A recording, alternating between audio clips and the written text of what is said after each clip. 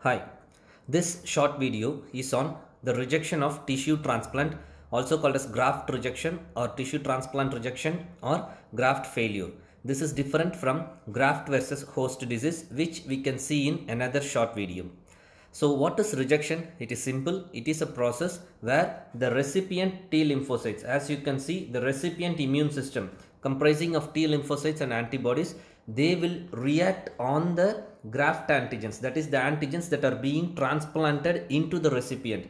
So they will act on those antigens and they will destroy the antigen present in the graft. So this is called as graft failure or graft rejection or tissue transplant rejection. This is in contrast to graft versus host disease where the vice versa takes place. So the major differences between a donor and recipient are the differences that exist in HLA allele. HLA stands for human leukocyte antigen. These HLA genes are highly polymorphic. That means they show variations. Okay. So rejection occurs via two pathways. What are the two pathways? One is direct pathway and another one is indirect pathway. The difference is the acute rejection takes place via direct pathway, whereas chronic rejection takes place via indirect pathway. By the way, what is the difference between direct and indirect rejection? Very simple. See, I'll tell you the common thing first. In both the pathway of rejection, it is the donor graft that is getting rejected by the recipient T cell. Okay, so this is common, but the difference is which antigen presenting cell presents the antigen to the recipient T cell.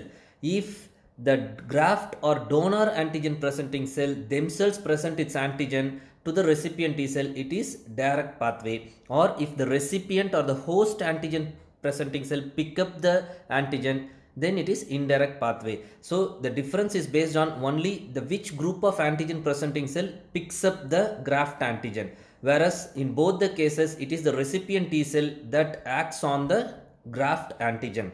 So both this pathway will activate both CD8 T cells as well as CD4 T cells, which will act via releasing cytokines. So both these cells will result in graft failure.